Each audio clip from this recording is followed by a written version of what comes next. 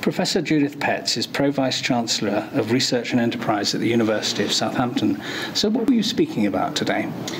Speaking about innovation responsibly with new technologies and emerging technologies to ensure that they're societally acceptable and to ensure that the views of society are taken into account. So tell me about the ethical challenges.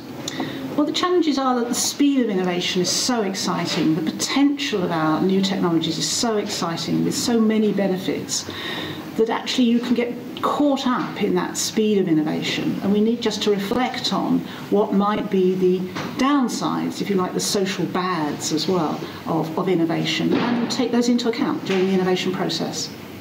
So what impact does this have on technologists? For technologists, I think that they gain by actually engaging with society around the science that they're undertaking, around the potential of that science, and to learn from and listen to society's questions, what they're concerned about, what issues they have, and reflect upon those in their work. So how would you characterise the impact or the significance to society? Well, the impact to society over the long term should be great, in that innovation can proceed, if you like, informed by what society is thinking and wants.